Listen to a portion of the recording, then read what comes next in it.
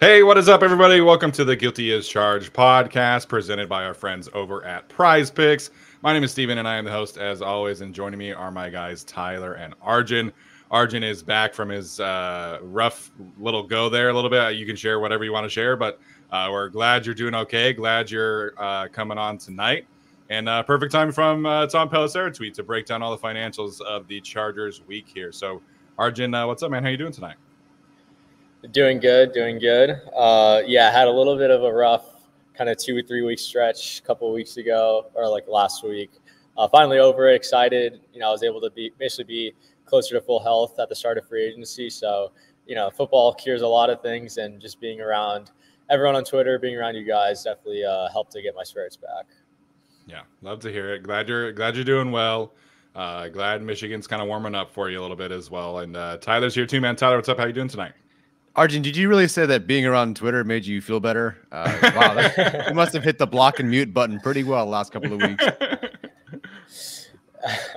Yeah, I mean, I guess just like having the kind of thrill of seeing some of these contracts come in, seeing, if my predictions came correct. Not a lot of them came correct this year, but there also weren't a lot of free agents I was projecting the Chargers to bring back, except for Lohi and Gerald. So I didn't have a lot of predictions going, but I thought it was a really fun free agency the first couple of days, and a lot of big moves here and there. A lot of money being tossed around, a lot of players coming in above where like people like Brad Spielberger had them projected. So interesting to say the least. And I mean, I think it's the Chargers moves have been really interesting as well, and I'm glad to talk about it. Yeah, 100%. There's a lot to dive into here. This is great timing, of course, from Tom Pelissero breaking out the details of the Joey Bosa and Khalil Mack contracts here, and we'll dive into the cap specifics, but I want to dive in from like a surface level here first. I was wrong. I did not think that Joey Bosa and Khalil Mack would both be back under contract for the Chargers in 2024. I thought they would essentially choose one, but I think I'll give some of my thoughts on like on the field here. But Arjun, why don't you kick us off here in terms of the finances and things like that? Was this the right decision, or were you kind of in the same camp that you felt like they were going to have to move on from one or the other? Yeah. So I had this, kind of like mini speech prepared 10 minutes ago, and then the Tom Pelissero tweet came out. And honestly, like, I'm happier now. Like I'm not saying I was like completely in the negative when I saw the tweets. I thought the best move was just to get rid of either one of Mack or Bosa. I thought a restructure could be on the table. I didn't think it made a lot of sense. I remember this time last year, I wanted them to reset the roster, but knowing that Telesco and Staley were on the hot seat, they were never going to do that. I thought new regime, you have a 5-year, extension or whatever, and they opted to go with doubling down on the roster. Now, the Schefter tweets said restructure, right? And if you followed me yesterday, I said a Mack restructure, it can only mean he took a pay cut or they added void years. And I said the one thing the Chargers have never done ever, they've never used void years. It could have been a Tom Telesco thing. It could just be a John Spanos. It could be an Ed McGuire thing, but they've never used void years in any contract that they've had. So they were going to break precedent. New regime, Joe Ortiz, Chad Alexander, they could have broken precedent with Khalil Mack. But as Tom Pelissero said, Khalil Mack took a pay cut. Khalil Mack took a $4 million pay cut coming off a 17-sack season, his most productive season as a pro, and he took a pay cut. The Joey Bosa news came out today. Same thing. They used the word restructure, which again could have been. And I said I'm not a fan of this move unless it's a pay cut. And based on Pelissero's tweet, Bosa took a $7 million pay cut, but he got his base salary basically fully guaranteed. And I have the over the cap pulled up, but basically, the Chargers were able to convince these players to take a pay cut, which is, good.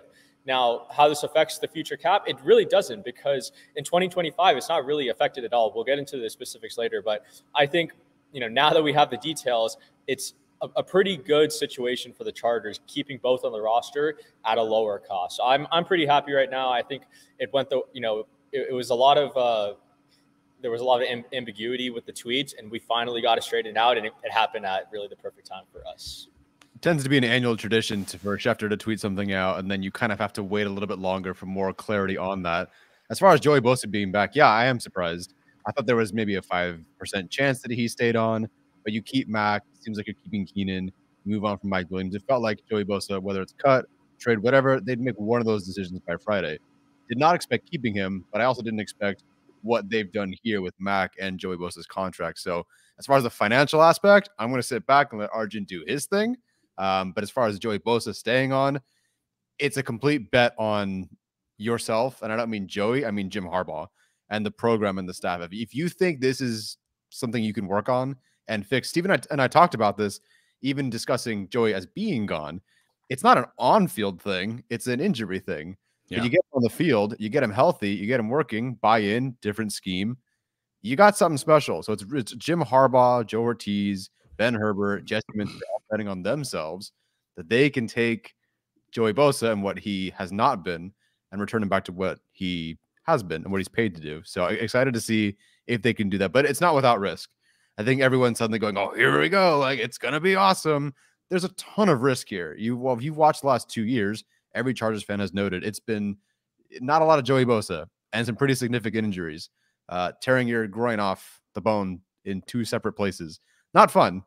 And then a litany of other injuries with that. Yeah. Too. So plenty of risk there. Don't get me wrong. But again, it is Harbaugh on them betting on themselves. That they have the program, the scheme, the coaches, etc., to make this as good as possible. But I am still surprised though, because with Gift Smith gone, you know, they were very much attached at the hip. I felt like, yeah, with Smith gone, I felt like, okay, like this is a natural departure point, new regime, etc. I've had it hinted to me a bit that Mack might have been a big part of him staying because Khalil Mack has that kind of influence on Joey. So him potentially sticking around is because they also kept Mack around. But I think Jim Harbaugh also lends himself to that as well. So again, I like it, but it's very risky. Yeah, there's definitely health risk, and we talked about that yesterday, you know, with the likelihood of moving on from Joey Bosa. A lot of that's driven from his availability. And, you know, I think this is like equally shocking on both sides. You know, like Arjun laid out, Khalil Mack had a career season. If you compare his 2023 season and his defensive player of the year season with the Raiders, last season was actually more productive than the defensive player of the year season in terms of pass rushing and run defense. So that's a big surprise. I mean, it speaks to, you know, the commitment that these two are having towards 2024.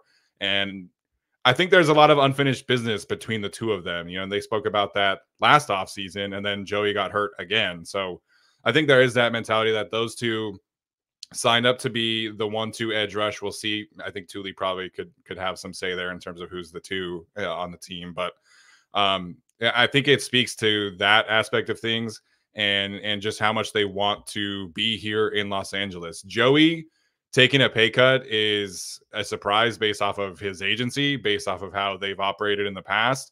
But in a vacuum, a guy like him who's had all of these injuries, you know, being approached to take a pay cut is definitely not a surprise. So it's great work by Joe Ortiz and company. I did not expect the two of them to come together and be able to keep both of these edge rushers around. So it's going to be fun if Joey Bosa can stay healthy, right? Like, that's the thing. If you look at his 2023 season, so after the bye week when he was like fully healthy, quote unquote, between week 6 and 10 before the Packers game, this was one of the best edge rushers in the league again for in terms of per play stats. So he was 5th overall in Pro Football Focus's pass rush grade. He was 10th overall among edge rushers in win rate. He was let's see here, he was 23rd in PRP. So this is one of the most productive pass rushers in the league when he's healthy still. And I understand it's a big if.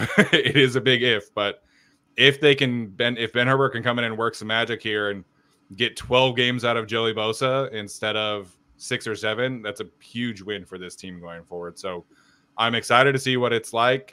If they can get this guy healthy and be able to round into form. And if he is healthy, then you're talking about the best edge rush trio we've seen in quite some time. But again, it is a big if. There is a lot of injury risk here. So yeah, I'm excited to see what it looks like, but it's a lot of faith in Ben Herbert and company for sure. I just Arjun, go for it. Yeah. there was another tweet that Pelissero just sent out actually, which it's really interesting. He says so basically how a pay cut works is like you save the same amount of cash and cap. Those should be equal. But Pelissero said based on the pay cuts, they save $11.25 million in cash, which is the sum of the two pay cuts. Mack's pay cut was $4.25 million and Bosa's was $7 million. So you add those two together, that's $11.25 million.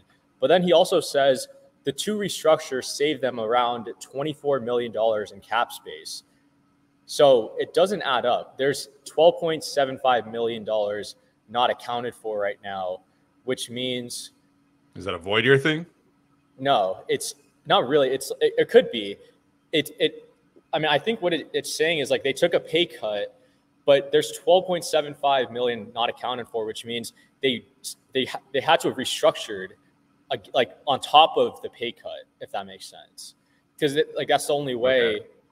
Like, because again, like if the pay cut alone, you're basically just adding up how much money both players are losing, which is 11.25 million. That's how much cash they're saving. But he says there's 20, but the cap space saved should be the exact same, but it's not. So I don't think we have all the information yet. I think we need to wait. I mean, the only reasonable explanation for more cap savings is they restructured their base salary to push money into the future on top of the pay cut. Does that make sense? So no. Joey has next year. Is that where that restructure is coming from? I think so. I mean, they could restructure Mack and add void years. They've never done it. So again, Bosa's base salary plus roster bonus got shrunk from 22 million down to 15 million. Do you want us to have overcap on the screen right now? Yeah. Honestly, okay. that would be helpful. I know it's kind of confusing, but basically, I don't think we have all the details yet. Is like the summary. So you can see here, like, so Khalil Mack, when Tom Pelissero is talking about he took a pay cut from 23.25 million, the 23.25 million is adding his base salary and his non-prorated bonus. His non-prorated bonus is a roster bonus, essentially. Yeah. So that's where you get the 23.25. The sum of those, somehow they subtracted $4 million.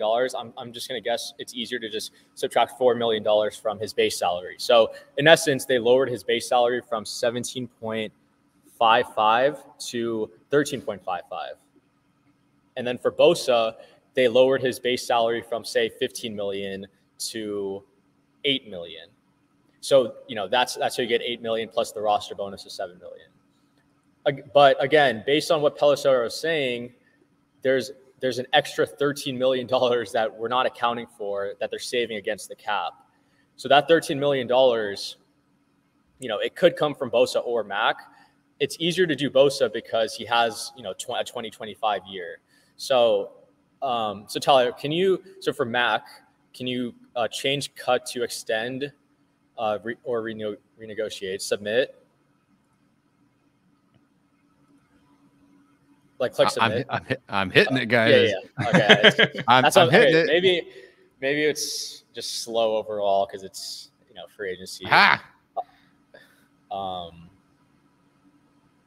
Can I hit transact? So lower his base salary down to 12.55. Guys, I am hitting the number 2. I see. It's making you delete everything. All right. So this is what I'm guessing. So this is lowering. Wait. Hold on. Sorry. Can you do 13.55, not 12? I messed up. I can't even walk and chew gum, but I'm gonna try to keep up with you, buddy. There. Okay. And then transact. So that should save $4 million against the cap. Boom. And then for Bosa, change cut to extend or renegotiate again. Sorry to interrupt, Arjun, but Daniel Popper agrees that he thinks void years involved to turn 11.25 in cash savings into 24 million in cap space. Yeah. And that's what I'm guessing. Okay, so for Bosa, can you change the base salary from 15 million to 8 million? Oh, it's much easier for me to type. Thank you. And then can you make the guaranteed salary 15 million in 2024? That's it? Yeah, and then we can transact. Okay. So the Chargers went from about $7 million over the cap to $3 million under. So they're cap compliant now. So this represents the $11.25 million that they saved strictly from the pay cuts. Okay. So then we're talking about adding the void years on top of that. Yeah, and I don't know if we were able to do that right now because we already did a transaction with Khalil or Joey. But again, I don't know which of the two players we're getting these cap savings from. So basically, like how it works, right? Like you can restructure a player's base salary and roster bonus. So both Khalil and Joey have a base salary and roster bonus. You just need to make sure their base salary is at the minimum base salary that that player can have based on their number of accrued seasons, which is usually like 1.125, 1.25 million. So based on the cap savings we have, or the pay cuts we did, Joey Bosa has $15 million in base salary. We can convert about 13.5 of that into a signing bonus to spread out over this year and next year. But for Khalil, we can convert up. He has about 18 million in base salary plus roster bonus, and we can convert up to like 16 million of that. So again, I don't know if it's a combination of both. It's tough to kind of speculate. Just know the cap space we have on the screen, the 3.2 million in cap space. Based on what Pelissero is reporting, we can add another $12.25 million on top of that. So the Chargers are sitting at about 16 million, slightly under 16 million in cap space based on the reporting. I just don't know which players it is. I don't know if they're adding void years. I don't know if it's Bosa and they're just going to, push money into 2025. Either way, if they're restructuring a deal, they're losing cap space in 2025. But I think if my math is correct, they should have about $16 million based on everything. Are you guys with me? Yeah, I got you. Yes, I got you. Okay. I hope that was... I will not repeat it, though. No, I think, you see like the exercise of trying to work through these things is no easy task, obviously. So $16 million in cap space is huge. Like we talked about, that gives the Chargers a good amount of change here to spend in between now and the draft and figure out how to fill these cap spaces. So I think this is obviously great news and great work by Joe Ortiz and company, being able to figure this out, being able to get the guys to buy into this kind of deal. What do you make, Arjun, of the also tweet from, or the part of the tweet from Tom Pelissero that it gives Joey and Khalil more power for more control over their 2025? What does that exactly necessarily mean?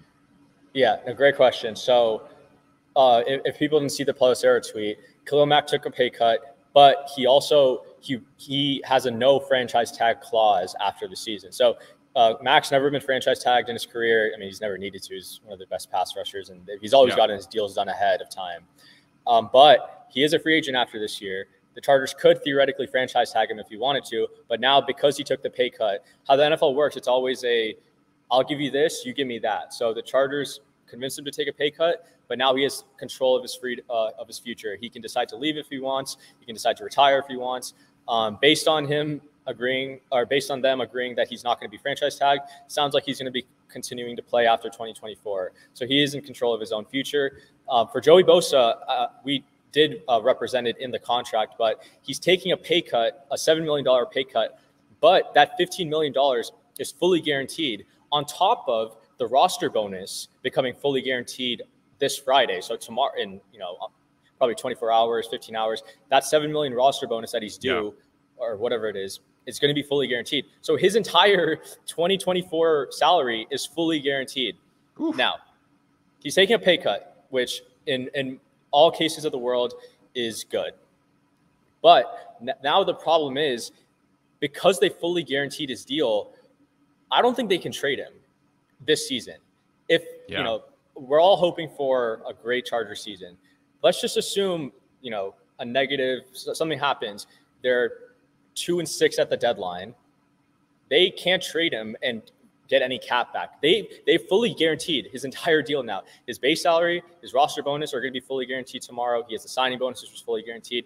Any team that trades for him is not going to take on any cap unless they work it out. But I'm pretty sure based on contract language, because it's fully guaranteed, the Chargers have to pay it out completely. So this kind of makes Joey Bosa untradeable. And Khalil Mack would be the likely trade candidate if something was to happen in the middle of the season. Sure. So on top of Bosa getting a fully guaranteed base salary of $15 million, which, you know, for a guy that's missed more games than he's played in the last 2 years, I'm not too sure if that's the smartest move. But again, it's a $7 million pay cut. They have to give something which is fully guaranteed.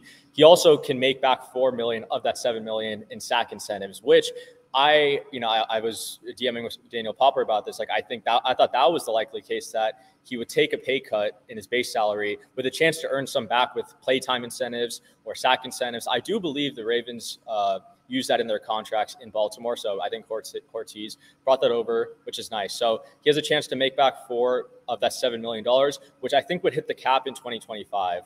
And then he also gets an increased roster bonus, a $4 million increase in his roster bonus in 2025, which becomes fully guaranteed on the first day of free agency. So, you know, the typical Wednesday, the first Wednesday of free agency.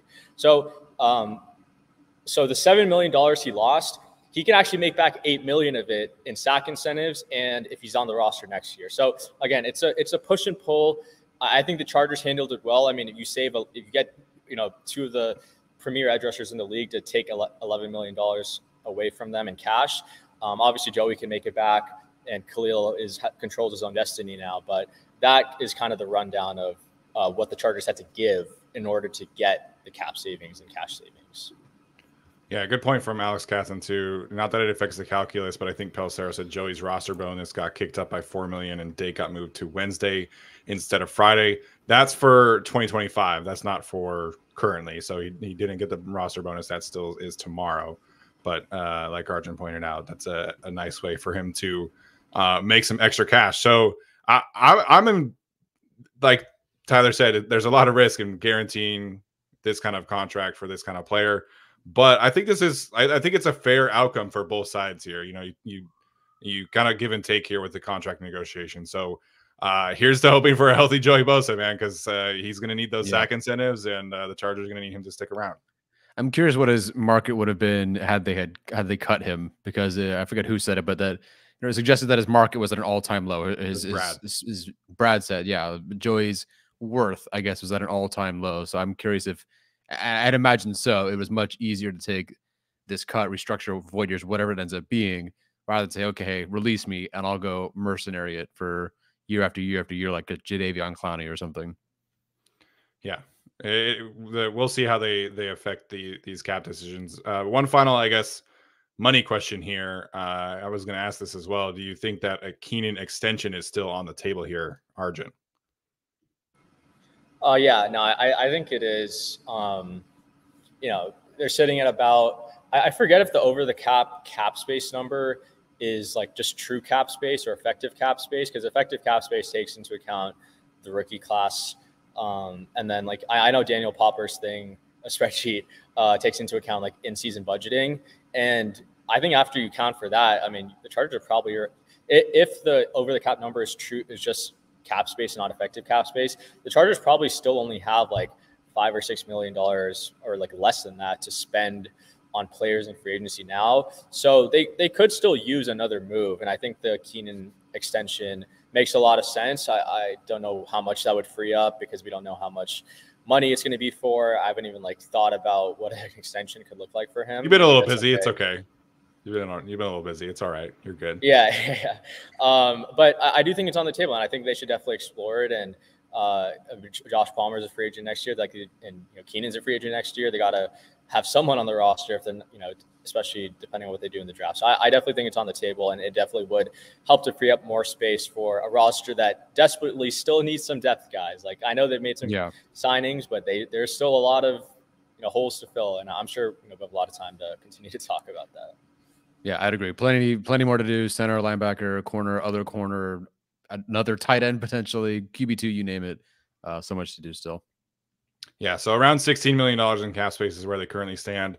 That does not take into account the rookie class or in-season budget. So theoretically here, the Chargers could use that $16 million to fill out the rest of free agency, extend Keenan, use that savings essentially to sign your draft class, and then they can kind of go from there. So with those cap savings, the Chargers have made a couple moves today, or at least potentially make a couple moves today. Tight end Hayden Hurst, formerly of the Carolina Panthers, Cincinnati Bengals, and Atlanta Falcons. I think that's the order. Previously drafted in the first round by the Baltimore Ravens, as well as a signing of defensive lineman Poona Ford.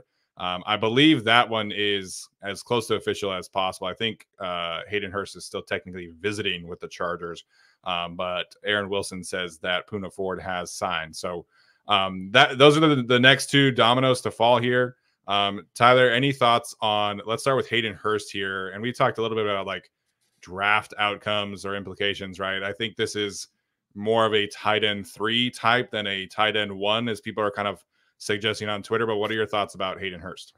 Yeah, this one's really tricky because, okay, so Will Dissly is obviously your blocking tight end. No question about that. His press conference, the reporters were asking, he talked about like, yeah, I'm a blocking tight end. Yeah. You need me to catch, I'll do it, but I want to play smash mouth football and get a tan while I'm here, hopefully. Hayden Hurst, I definitely see the Chargers doing a 1-2-3 with this group, but at the same time, you can't deny this is not a dynamic pass catching tight end group, especially when Donald Parham is your leading receiver from last year, but among these guys, and he was not playing, hurt, benched for a few games, or not active for a few games. So they definitely need some help here. The question is really just how much. Also, fun fact, Hayden Hurst had the worst Pro Football Focus run blocking grade among all tight ends last year.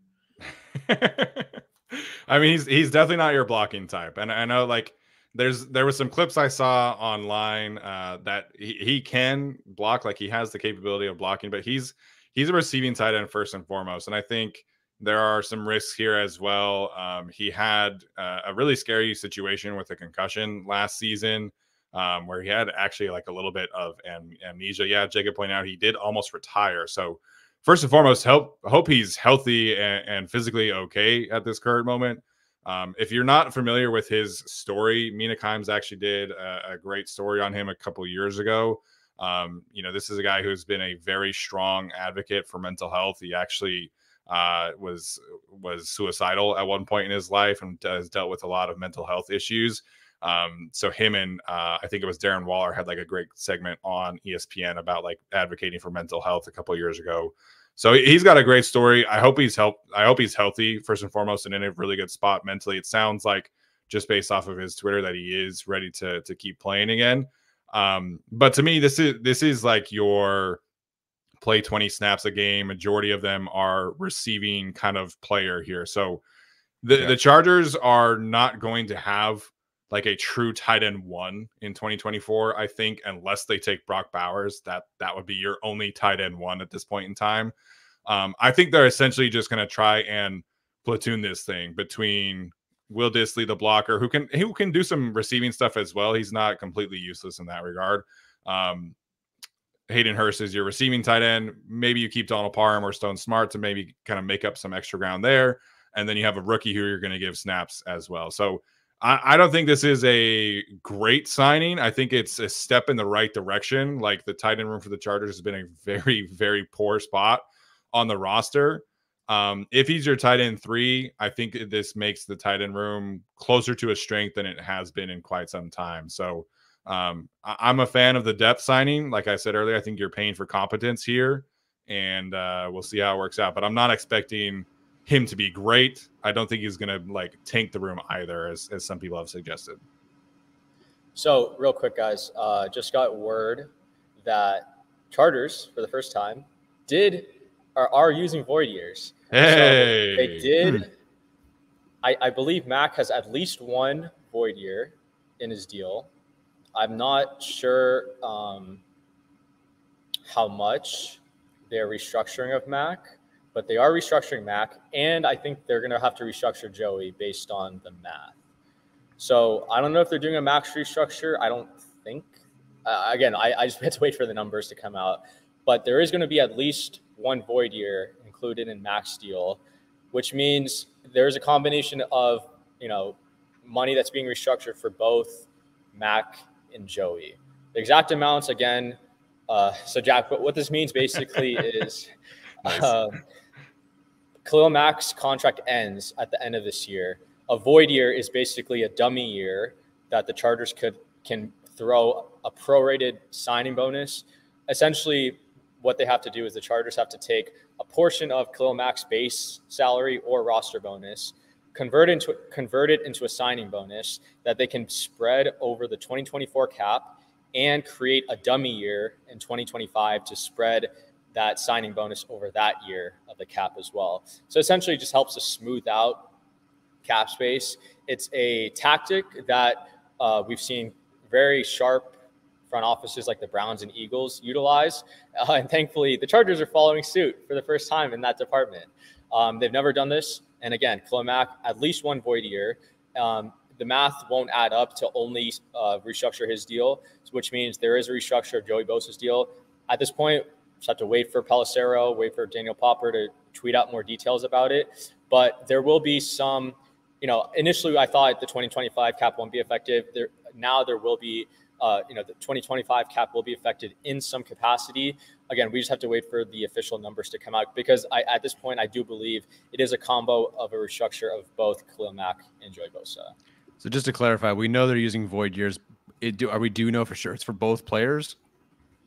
I believe it's just for Mack. I mean, theoretically, they could do void years for Bosa based on their lack of use of void years in the past. I doubt they want to use void years if they don't have to.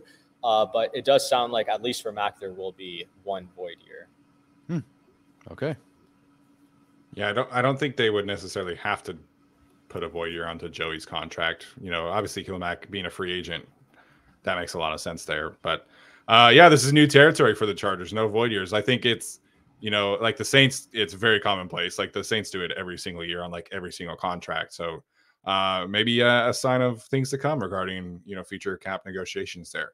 Wanted to circle back to this comment from Alex Katzen about Mr. Hayden Hurst, who did an interview in December where he said the concussion, while scary, was not career threatening. So sounds like he is healthy and ready to go. So we'll see what happens there. I don't know if you guys saw his agent's tweet. His agent did like a hilarious jersey swap on like an art app where it just looked like a kindergartner's drawing, but it was funny. Arjun, did you have any thoughts about Hayden Hurst on the field? I think he fills a specific role. He's never, his production's always been that of like a tight end 2. He's played behind Mark Andrews. He had the chance to kind of step into a tight end 1 role when he was where did he go after Baltimore again? Before Cincinnati, or was it straight to Cincinnati? I think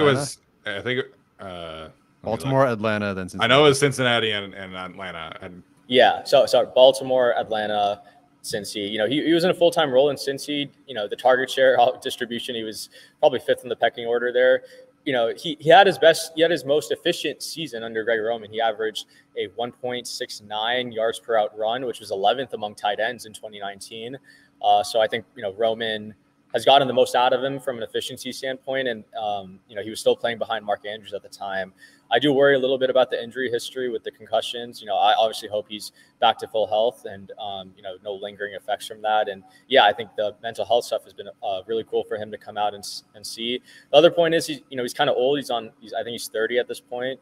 So that's another thing to keep in mind, but he does fill a role on this team, and which is different than what Will Dissly brings. So I don't mind it. I just don't think it's a huge needle moving move, but it was a necessary one to try and fill before the draft. Yeah. So just real quick before Tyler jumps back in, 2 years in Atlanta, 1 year in Cincy in 2022, and then Panthers last year. Do we have anything updated on the number of years given to Hurst, or we just know it's a deal? I would assume it's a 1 year deal. I would imagine too, but yeah, no updates there, which is a bit of a surprise. He is a Charger on PFF already, though. So, Charger in a Panthers uniform. Yep. Yeah. Frank said 1 year. Was that tweeted out officially? You know, Frankie's probably had some really cool party with Chargers people and found out. Shout out to Frank, man. He's awesome. Got to take a picture in the gym with Khalil Mack the other day, so that must have been fun. Oh, that's one way to feel awful about your physical physique and your strength training. Yeah. Okay, I'm not seeing the 1 year specifically mentioned anywhere. It's probably right. I just don't. Probably right. Yeah. Cool. Yeah. I also don't see anything about the void years yet, so thank you, Arjun, for dropping that for us. So I always tune into the pod live, fellas. Yeah, only when Arjun's on, though. Only when Arjun's on. Okay, the other signing here that the Chargers have made, Poona Ford, the defensive lineman from the Buffalo Bills, who played 5 years in Seattle first. Very unique body type as a 5'11", 310-pound man. So this is a guy who was drafted out of the University of Texas, played quite some time in Seattle. Very interesting profile as well. Started his career out as a nose tackle in Seattle, and then eventually kind of shifted more towards a 3 technique, 5 technique, even has some edge reps out there. Looks like more of a pass rushing type in terms of his production, but his first 2 years, he was like a run stuffing defensive nose guard. So very interesting profile from Poona Ford. I found some clips from our guys over at Cover One. The film looks good. I'm going to dive into some of that later on, but Tyler, any thoughts about Poona Ford and his fit for the Chargers? Yeah, solid signing. I think first and foremost, I looked up what are the height, weight, etc. measurements here. Clears the 300 pounds. I think he was like 310 on PFF, 307 or something like that on his RAS. So, you know, we're trying to consider this new regime. What do they like? What kind of preferences are there? Weight certainly seems to be one of them. You got to have a bigger body there. Was definitely surprised by the 5'11", and there's a lot of talk about like other players in last year's class and their height. 5'11", I definitely did not expect, but it certainly hasn't hurt his production by any means. I don't think he's necessarily, you know, your starting defensive tackle. He's not like your DT1, I should say, but it's a good addition. Seems like a solid player. I'll have to watch the film, but yeah, good so far. I thought there was maybe a reunion there with Will Tukuafu, but they missed each other by like a couple of years. So, oh, really? Yeah. They both Seattle, I think. Oh wait, no, I lied. Yeah, because Will Tukuafu was there recently. I'm sorry, playing careers, they weren't together. Oh, okay. And then when he was coaching, that's what it was. Yeah, 2022, 2023. Gotcha. Okay, cool. Yeah, no, I think this is, again, you're paying for competency. The Chargers don't really have like a starting defensive tackle right now. Between him and Morgan Fox, you just have 2 guys who are veterans and can probably play some specific roles here. So, you know, they're going to need to get some development out of Otito Ogbonia. They're going to need to draft a guy. Maybe Michigan defensive tackle Chris Jenkins is that guy to be your starting defensive lineman. But we'll see what happens here. Tyler and I are going to dive into specific like future targets, free agent targets specifically that we would like to see them sign on a different show here and probably next week. We'll see how the rest of free agency goes. But Arjun, any thoughts on Mr. Poona Ford? Yeah, you know, fills a need. You know, I think interior defensive line is kind of a underrated point of that. It's just an underrated need that no one really talks about because everyone's so focused on receiver and Joe Alt and everything, but like they need guys there. And I think especially, I mean, Poona Ford doesn't change anything in terms of their draft strategy. If they trade back with Minnesota, you have Byron Murphy sitting there, or you have another one of those top defensive tackles. I have a tweet ready. I'm waiting for free agency to kind of slow down, but if you want an elite defensive tackle, you have to take one in the first round.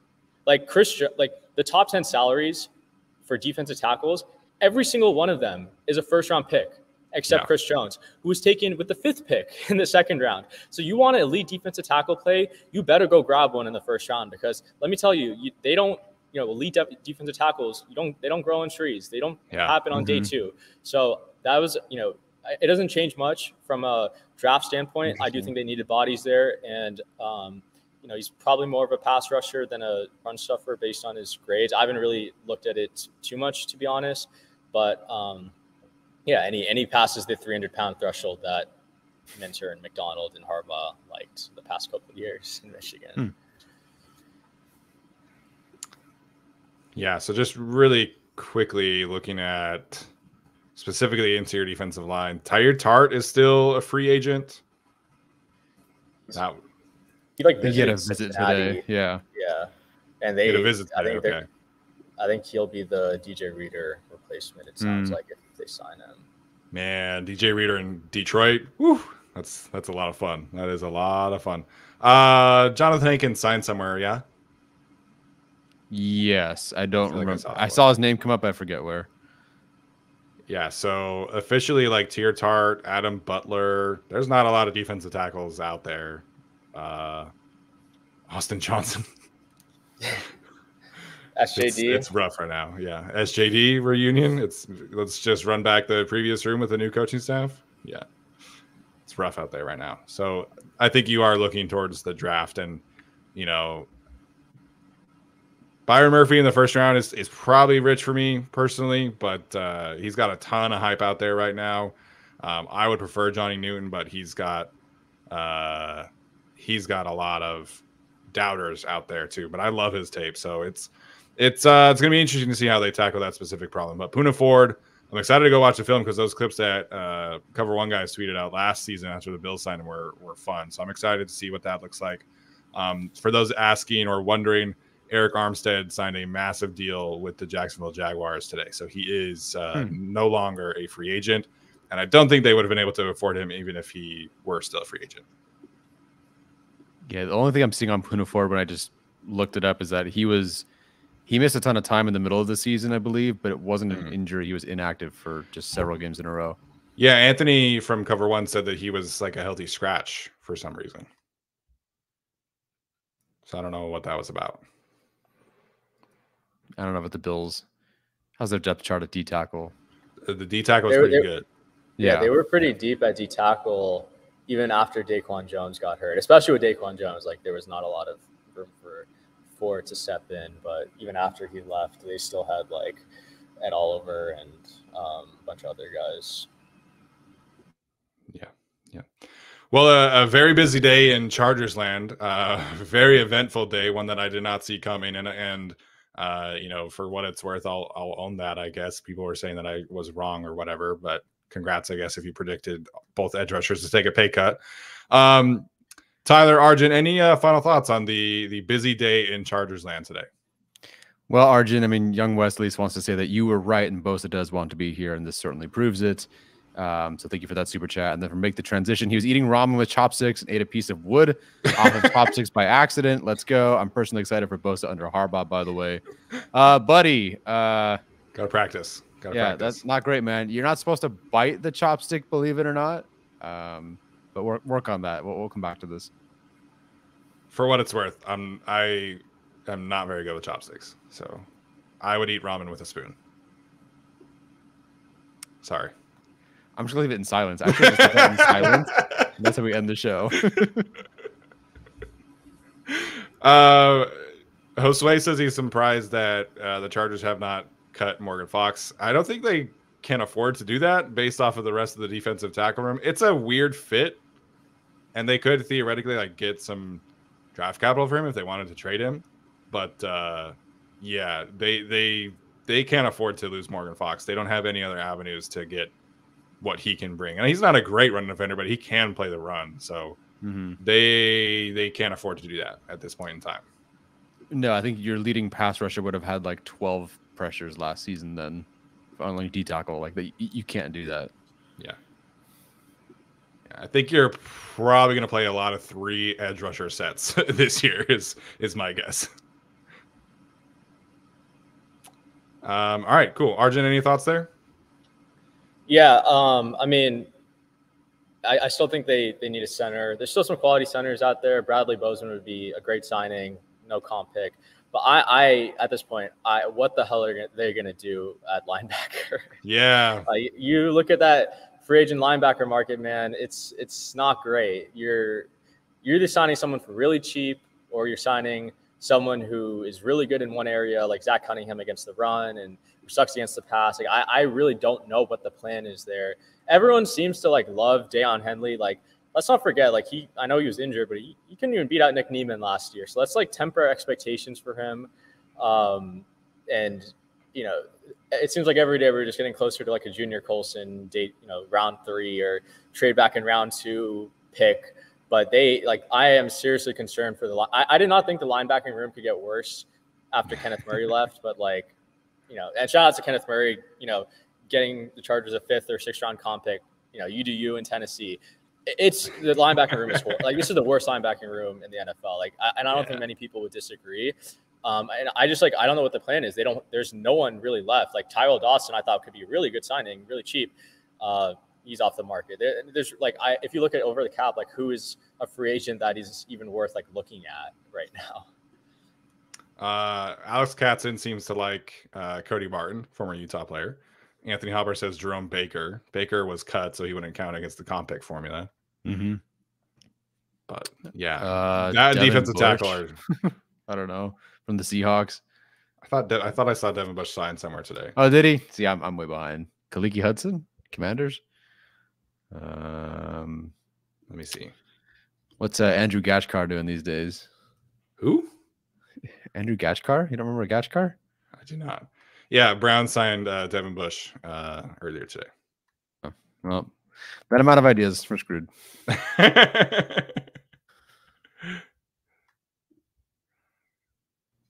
Really, no Andrew Gachkar, huh? That doesn't ring. That's who was the other guy? I mean, Gachkar was definitely one of those Telesco era linebackers. Who's the other dude? Before Neiman. Linebacker. Somebody. Come on. We're not leaving without this. The linebacker before Neiman? Yeah, not like a starting linebacker, but a special teams linebacker. Come on. Come on, one Chad. from Cal Poly, DeZubnar? There you go, Nick DeZubnar. Yeah, what's he doing these days? If we can bring back Jerry Atauchu, Nick Vigil. Nick Vigil. Yeah. Nick Vigil. Let's do it, man. Let's go. Bobby Wagner signed in Washington, for those asking. Yeah, Cole the linebacker spot is tough. Defensive tackles is tough as well. Cole Christiansen, there we go. Yeah, go get Cavell Connor and go back a few more years. Yeah. Yeah, I think Zach Cunningham would probably be my choice, just because you could get at least quality run defense, but then it's tough. Hayes Pollard, very good. These are good names. Who's the other guy? They really cycled through some linebackers in the late 2010s here. Josh Perry, Jatavis Brown. Remember the one season of elite Jatavis Brown season? That was so much fun. Oh yeah, greatest. Yeah, it was Joey and Jatavis Brown competing for defensive rookie of the year. Greatest year of my life. I'm sure Arjun just wants to kill us right now as we're just not getting off this fucking stream. Corey Toomer, that's who it was. All right, we're Toomer done. Was good that's too. That's the last special teams linebacker we bring up today. Man, I'm kind of realizing that the Chargers linebacker history, outside of Donnie Edwards and previous guys, it's been kind of a mess for most of my life. Yeah, it's not like Levante David for 14 years or whatever it is. Nope. Oh, we missed a super chat from Seth Floyd. How could we? Michigan fan here. I'll let Arjun take this one. I want to talk about Michigan. He says, y'all are going to love Minter. Dude is so good. Also would not be surprised if Jim brings in a lot of Michigan guys to the Chargers. If he gets Mikey Sanders still, the draft is an A+. I don't care if they take it just get Mikey Sanders still to LA, let him and Derwin go off the edge. I mean, I'm telling you, Mikey Sanders still is I personally think Mikey Sanders still is the best corner in the draft. Ooh. Based on his role and the impact he'll have. Obviously, slot corners are less valuable than a Terrion Arnold or Quinyon Mitchell, but I think you just watch his tape from last year, and especially what he did in the playoffs, and Mikey Sanders still is just a baller. Spicy. I like it. I mean, listen, man, they do need a slot corner. I would be very worried about the lack of size at the secondary with him and Asante Samuel Jr., though. Yeah, no, totally fair. And I mean, again, the Mikey Sanders thing, kind of a pipe dream. I don't know if it'll happen. I don't know. You know, just I really want to see him on the Chargers because he was my favorite player on the chart. He was my favorite player on Michigan's team for the past 2 years. Yeah. Wait, Seth is a Lions fan? Wait, no. You can't have Brian Branch and Mikey Sainristil. Yeah, that's why I brought it up. You can't do that to me, dude. Yeah, no. That is completely unfair. You can have Sainristil send us Brian Branch in return. That's fair. Yeah. Stephen Cooper, another linebacker. Although Stephen Cooper was pretty good for a couple of years, I feel like. Sorry, one more super chat. I'll keep sending them in. We need Minnesota to trade for JJ. JJ at 4. Gotcha. And then get Marvin Harrison Jr. Honestly, Arjun, I'm not letting you go. Because we have you on here. Seriously, this JJ McCarthy stuff. How are we really feeling this as a top 5 thing? Top 10 sort of thing? Yes, I really do think Kwesi will make a trade into the top 5 for him. I mean, if you just look at the stats, right? Dude's 27-1 as a starter. National champion. Nah, we've lost you, dude. Put the appendix back in, buddy. It's an unserious take from Arjun when he begins with QB wins. I'll have better takes closer to the draft, but I seriously think Kwesi's going to trade up into the top 5 for JJ. I don't know if I fully support it yet, but he comes from the Browns regime, which targets young players, and JJ's as young as they come. So yeah, and the kind of at least 2 years of starting experience, like it matters. Like I'll have better takes closer to the draft, but right now we're pushing the JJ propaganda. We want to, we want it to happen. I just don't think it should happen. I agreed with your take though earlier. There was I guess there was some like Jaden Daniels Vikings stuff been going on this week, but to me, if the Vikings were to trade up, it would be for Drake May or JJ McCarthy. I think those two guys are like perfect for that kind of system in terms of their traits. So those would be the two guys. If the Chargers are the team that they trade down with, perfect. Trade down to 11, get a future first. I'm all about it. Sounds good. We will cover this soon, potentially with Trevor Sikkema coming up. Yeah, lots of stuff to dive into going forward. All right, appreciate you guys for tuning in tonight. We'll have more episodes next week. Like I said, we'll probably squeeze in an episode targeting the second wave of free agents here in the next few days. We'll have Trevor Sikkema on the Chargers channel on Wednesday. We're recording with him on Monday, so stay tuned for that. Talking about all of the draft implications of whatever happens this week between then. Should be a lot of fun. So thank you to Arjun for joining us, as well as Tyler. Appreciate you guys for tuning in. Make sure to like, comment, review, all that good stuff really does help continue to grow the show. Make sure to check out Prize Picks as well. I forgot to do an ad read, so that's the kind of day it was for me. So go use Prize Picks to win yourself some money this week. So appreciate Prize Picks. Hope you guys have a great rest of your week. Appreciate you. As always, Bolt up.